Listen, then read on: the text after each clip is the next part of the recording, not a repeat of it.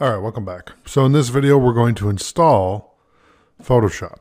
So let's go over to the Creative Cloud desktop app if you haven't already opened it, and go right to where it says Photoshop here, and we're going to click on Install.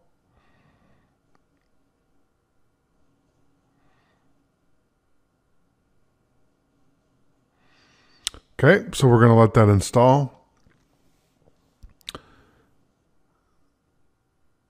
What I'm going to do now is I'm going to pause the video, and once it's done downloading, then I'll come back and we'll continue on. Okay? All right, welcome back. So, Photoshop is officially downloaded.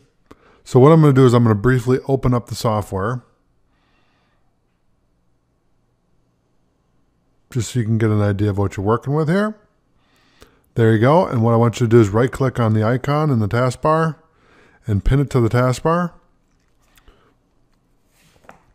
All right. And in the next video, we're going to talk about graphic design. Thanks for watching. I'll see you in the next video.